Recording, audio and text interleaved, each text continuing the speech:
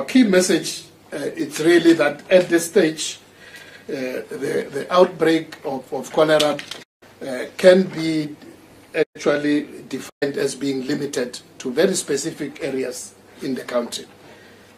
The beginning of the year, where it was Johannesburg and later a little bit in Ekurhuleni, we have not seen any new cases. So in Gauteng, we can say those parts of Gauteng which had an early cases, we have not seen any.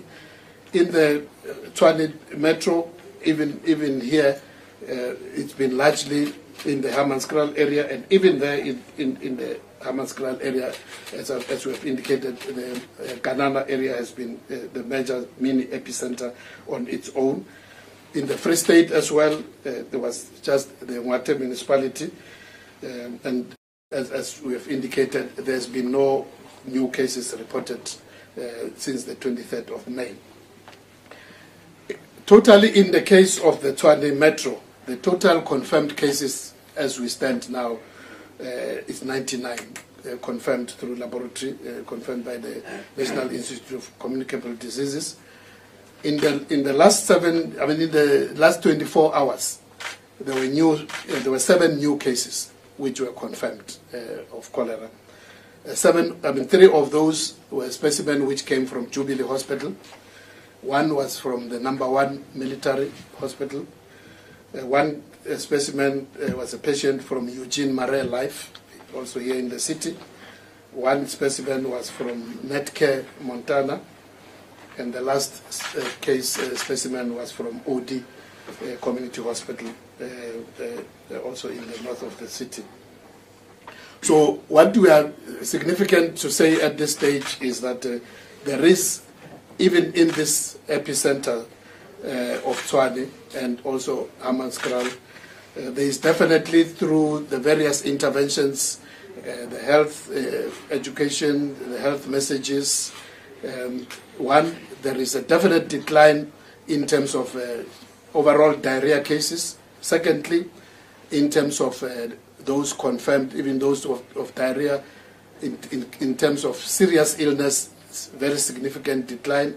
People are coming early, even those who have symptoms, they are treated, and we are not having any, even in Jubilee Hospital as we speak, there are no seriously ill patients. The few who had been there previous week have been attended to. Some were transferred to Steve Biko Hospital and others to George Mukari, and many of those have already been discharged.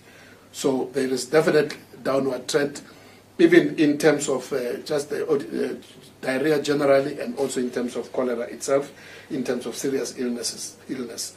Again, also in terms of severity, therefore, in terms of any reported deaths, as I've indicated, in the last 7 days, there have been only 2 deaths from last Wednesday up to yesterday, only 2 deaths. And I'm quite certain that those were also in the latter part of the last 7 days, the Saturday of last week. And since the beginning of this week, we have not had any report of any new deaths.